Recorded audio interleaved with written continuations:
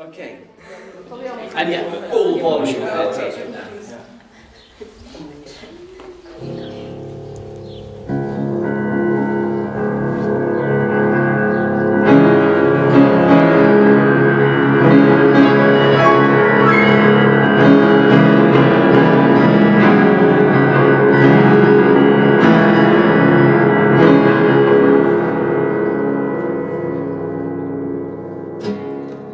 Friede ist Gemeinschaft.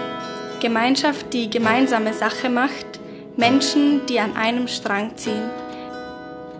Täglich werden Waffen verkauft und Bomben geworfen, Menschen getötet und Grenzen geschlossen. Wir erbauen unsere Häuser auf Sand und nennen sie Imperien, lassen uns spalten wegen Unscheinbarkeiten, Religionen und falschen Wahrheiten. Wir werden getäuscht, um einander zu hassen, gegen Völker gehetzt, um uns Angst zu machen. Friede ist die Kenntnis davon, dass Menschen total verschieden sind und der Glaube, dass wir dennoch alle denselben Kern teilen. In letzter Zeit, so scheint mir, häufen sich die Ängste unter den Menschen, ja sogar hier. Die Erfahrung, Angst um sein Leben zu haben, sollte gewiss niemand ertragen.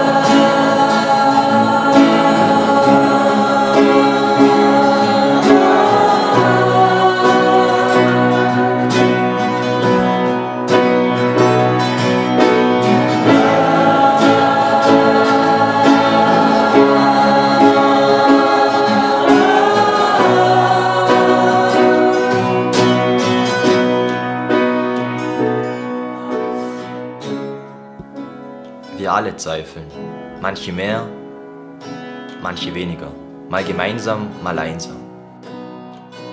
Friede ist Glaube an die Menschheit, Glaube an die Ursprünge des Menschseins, Glaube an die Menschlichkeit selbst. Man muss doch für den Frieden etwas tun, daran arbeiten, von Mensch zu Mensch, denn wir wollen nie wieder Krieg.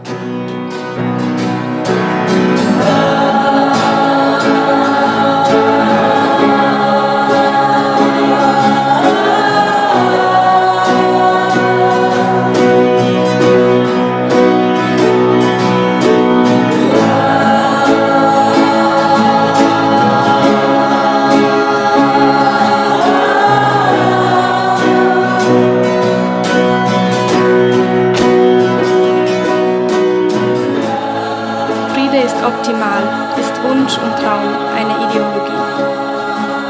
Reden davon, wie wir Menschen umverteilen. Man muss doch für ihren Leiden uns etwas nicht tun, eingehen. daran arbeiten, von Mensch zu Mensch. Friede ist die Kenntnis davon, dass Menschen total